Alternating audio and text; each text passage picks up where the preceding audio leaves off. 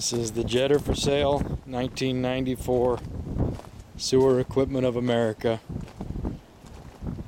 We had each one of the panels taken off, sandblasted, and put new bolts on, as you can see.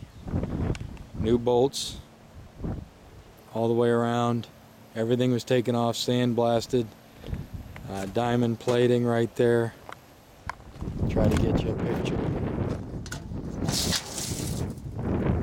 There's the Perkins diesel, I believe.